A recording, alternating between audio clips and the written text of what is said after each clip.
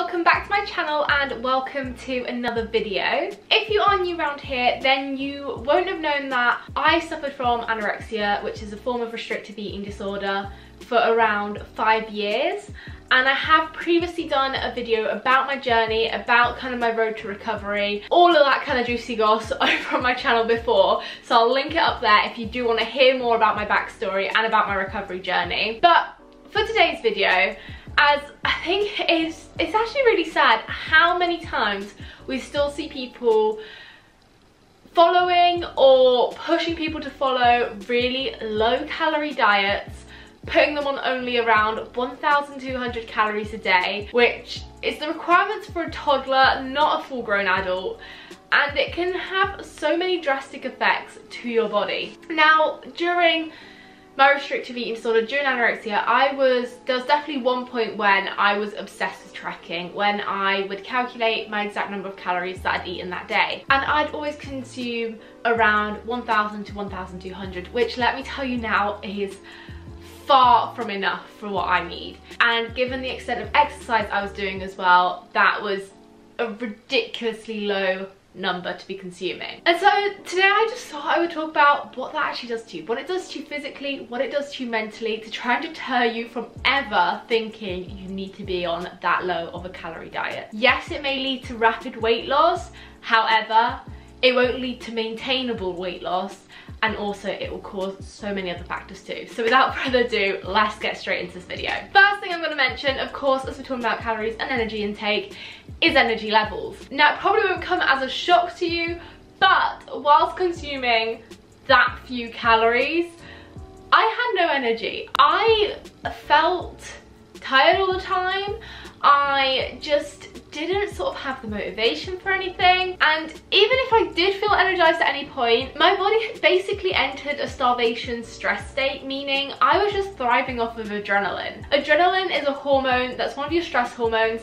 It gets released when you're in that sort of fight or flight situation. So when you're excited for something, when you're scared, when you're nervous, or also before exercise, when you're about to do a sprint, for example, to give you that extra little boost to allow you to do that burst of exercise. So even if at times I was able to push through the exercise and I was able to feel energized sometimes, it was more coming from being fueled by adrenaline rather than food. Now, another thing that comes along with energy and not feeling energized is sleep. Of course, sleep is vital to restore you, to help you recover, to make you feel refreshed and actually have energy to get through the day. However, when you're in one of those restrictive eating patterns, because your hormones are so all over the place, your body's all over the place, my sleep was also all over the place. I found it hard to have a solid night's sleep. Most nights guaranteed, generally around 3 AM, it was pretty much the same time every night, I would wake up.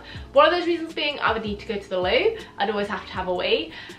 Part of that being because you're not feeding your body properly, you get muscle wastage happening, your bladder becomes a bit weaker, you constantly need the toilet. And also, as I was saying, your hormones and everything are all over the place. You've got adrenaline running through you, you're more alert. You never properly settle in to have a good solid night's sleep. You never really reach that true deep phase of sleep, or at least for a prolonged period of time. And that is not nice. It's not a nice way to live, waking up every night and never getting a solid night's sleep. Then, as I briefly just touched on muscle wasting, I thought I would also talk about that. Obviously, as you're not fueling your body properly, your body has to turn somewhere.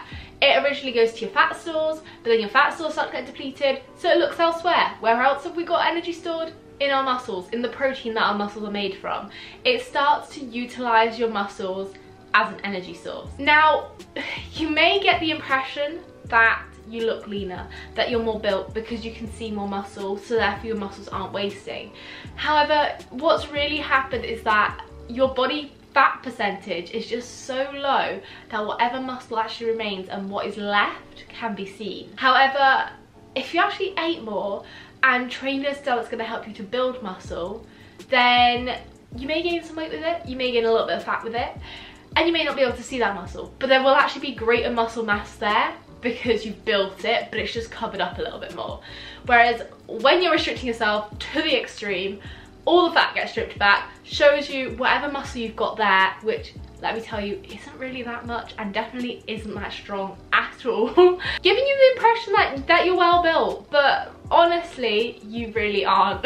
And then leading on from that, as I said, you lose your body fat, you lose it and it goes down to a very low percentage. When you're eating such a restricted diet for a long period of time, as I said, your hormones go all over the place, your body enters this stress state, meaning it's not thinking, you know what, my priority right now is to carry and have a baby. Therefore, your period stops as well. I lost my period for around 3 years, and it's not healthy. It's a good indicator of body health, of body functioning, and once your period's lost, you know something's not right. Your body's saying, hang on a minute, we're in a starvation period here.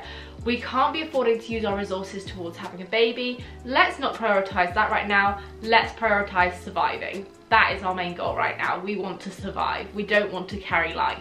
And to think about the fact that your body's even gone, hang on a minute, you're not in a stable state to have a baby and do one of the functions that your body is made to do. It kind of raises a few alarm bells as to you're not doing something right. I mean, I had a year where I just didn't have my period. Then I was put on the pill, had the pill, I was on it for about a year and a half. And then I got to that point where I was like, I really just want to push past this now. I want to be on the other side of this. I want to gain the weight and I want to recover. So then I thought, you know what? My period's a good indicator that I'm doing something right. So I came off the pill and thought, you know what? These next few months, I really just want to push in to gaining the weight back, getting my period back, and actually getting to a healthy point in my life again.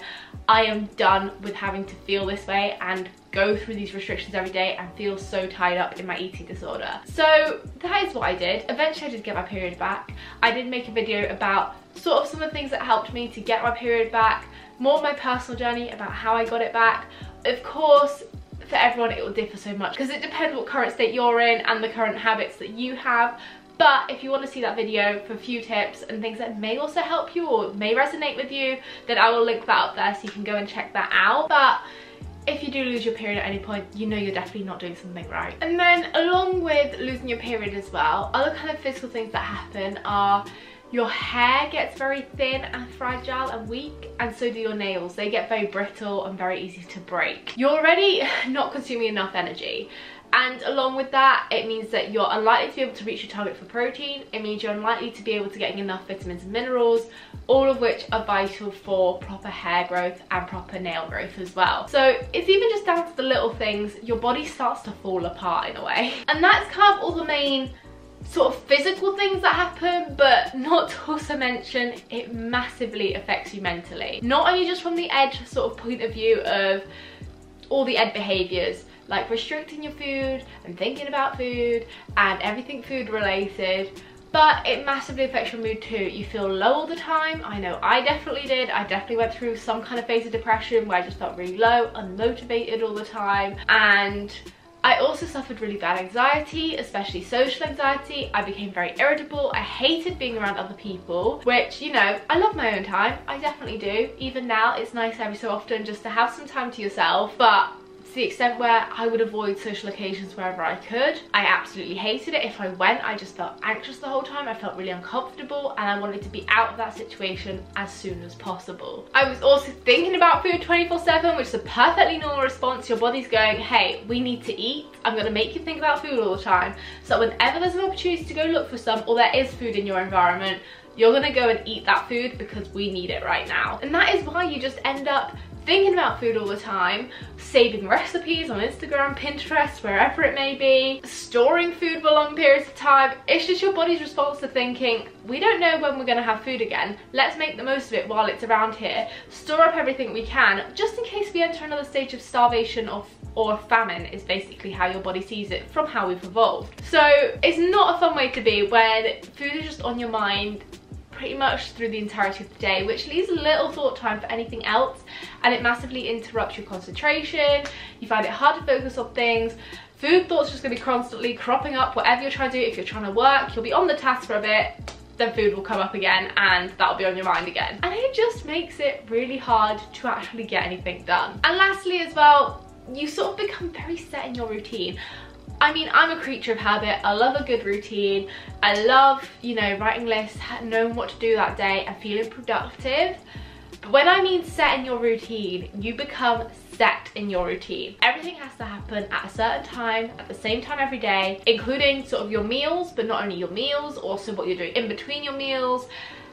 And you find it very hard to adapt. So if something unexpected comes up or there's a change in your plans, you're like, sorry, no, I hadn't factored this in, it's not gonna happen. Which makes, again, very hard to see people and socialize with other people and actually go out and just live your life, because you never know when something may come up or you may get invited to something. And rather than actually going out and embracing that and thinking I should go out and enjoy myself, you retract from that and go, it was not in my routine, it's not part of my routine, I hadn't planned it into my day, it's not going to happen. Which, let me tell you, is really not a fun way to live your life. So those were kind of some of the main ways in which my eating disorder affected me, both from a physical point of view and a mental point of view, as well as the actual eating disorder itself and the patterns of behaviour that installs.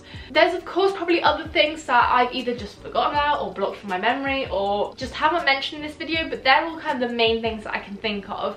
So hopefully, what I'm hoping you'll get from this is, if you've considered going on a very low calorie diet, or if you currently suffer from some form of restrictive eating disorder, it's kind of made you think a little bit, and it's got you thinking about either avoiding a low restrictive diet or rethinking where you're currently at with your eating disorder, and hopefully giving you just that little push of encouragement in the right direction for recovery and wanting to get past all of the issues that your eating disorder presents. So hopefully you've taken something from this video. If you have found it useful, then be sure to smash the big thumbs up. Also, if you are new to my channel, then it would be amazing if you could go ahead and click on that little red subscribe button down below, as that would mean so much to me if you could do that. And don't forget, there's also that notifications bell too that you can tap on so that you're notified whenever I upload. And I'll be sure to see you very soon with a brand new video. Bye!